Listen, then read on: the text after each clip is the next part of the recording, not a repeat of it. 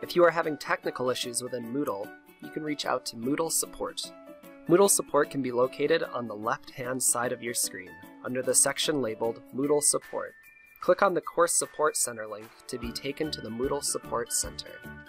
Once you've arrived, you can check to see if your question has already been answered by looking at the most viewed questions on the Course Support homepage.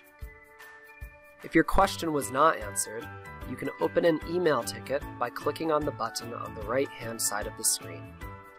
Simply fill out your user information and problem description, then submit your ticket. You can also chat with an agent or call the Moodle Support Center using the number listed under Phone Support. They are open Monday through Friday, 9 o'clock in the morning until 9 o'clock at night Mountain Time.